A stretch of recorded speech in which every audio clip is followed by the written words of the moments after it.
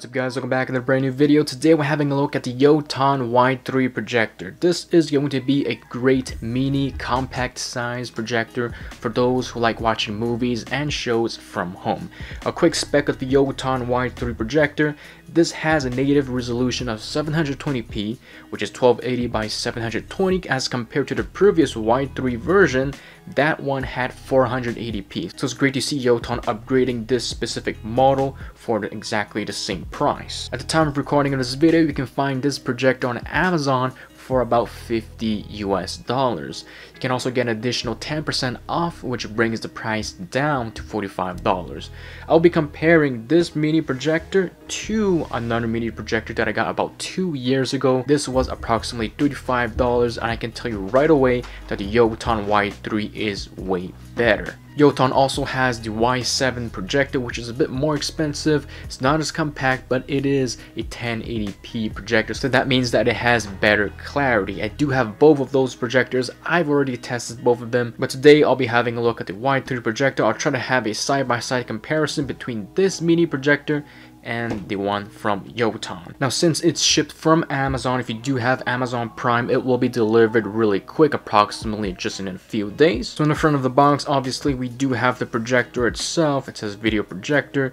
This is exactly how it's going to look like. I will have a side-by-side unboxing of these two so you can actually see the size of these two projectors and compare both of that. So as you can tell, this is the packaging. Very simple, you know, nothing fancy. We do have the brand at the top. Let's open it up. Inside the box, we do have on the left side the projector itself. As you can see, really small and really compact. We'll have a closer look in a bit. And then we do have the power adapter. They have also included an HDMI cable, so that's pretty nice of them. And finally, we do have a remote control. They've also included some cleaning tools for the lens. For the remote control, you will need two AAA batteries. So here's a side-by-side comparison of the non-branded mini projector and the Yoton Y3 projector. As you can see, they're both really small here on my hands. So the unbranded one, it is even smaller than the Y3 projector. Like I said, it is a 240p resolution. It does not come with a cap protector for the lens, as you can tell.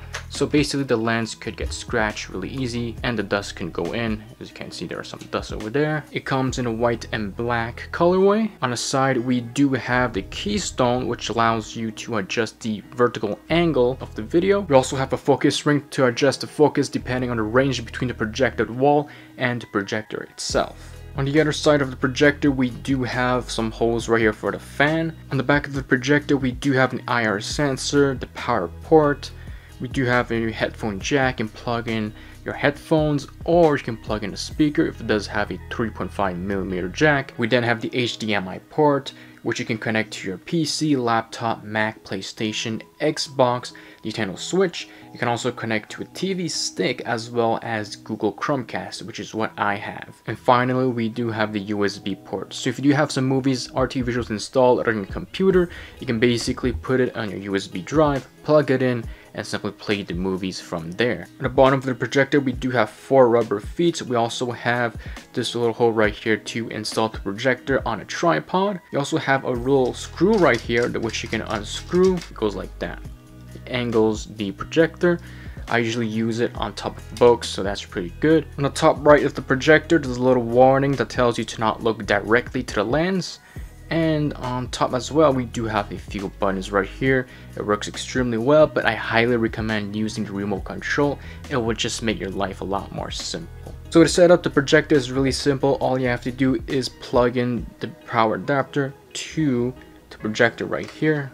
So where it says power, simply plug it in. Depending on what source you want a video to come from, either from your laptop, your PC, you'll have to use an HDMI cable, or if you do have a TV stick, or let's say a Google Chromecast, you can plug this in to the HDMI port. In this case, for this video, I'll be using the Chromecast right here just to show you guys the video quality and audio quality of this projector. I'll be playing some videos on YouTube. So here is the Yoton Y3 projector set up on top of a few boxes. You can set it up however you want. I also got it elevated with the screw mentioned earlier in the video. And here is the video quality on the wall.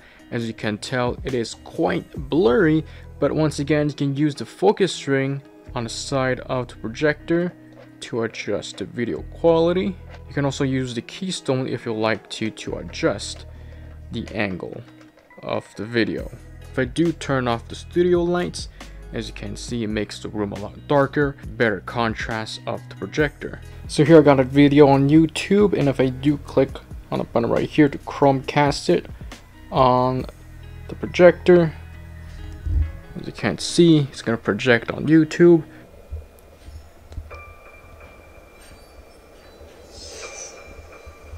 Estamos encerrados. ¿Cómo? Estamos encerrados. Bienvenidos. Ustedes están aquí para participar de mi juego. Son solo 3 reglas muy simples. Reglas que deben seguir. Regla número 1. Deberán elegir a uno entre ustedes para que muera. Tranquila, tranquila. Regla número 2. El elegido o elegida deberá estar de acuerdo con su propia muerte. Es parte de la negociación, eso es todo. Regla número 3. Nadie podrá ofrecerse a sí mismo. Si deciden no jugar, todos serán asesinados. ¿Qué nos asegura que también vamos a vivir los demás? Tienen 1 hora para decidir quién muere. So as you can see, the video quality of the projector is actually pretty good for native resolution of 720p. The video might showing that's flickering a bit. That's what I see on a preview camera screen. Now, if you do have a smaller wall, what you can do is to grab your remote and go to the menu settings and then go down to zoom, and you can actually adjust the zoom. Let's say if you go to 0, that's the maximum 100% zooming, and if I go to 25, as you can see, the screen is a lot smaller. It fits better on the wall depending on the size of your room. So right now I'm going to do a sound quality of the internal built-in speakers of the projector and see how good it is going to be. It's going to be at 100% max volume. Hold me close till I get up. Time is barely on our side. I don't wanna waste what's left. The storms we chase are leading us, and love is all we'll ever trust. Yeah, no, I don't wanna waste what's left. And on we'll go, through the wastelands, through the highways, till my shadow turns to sun rays. And on we'll go, through the wastelands, through the highways, and on we'll go.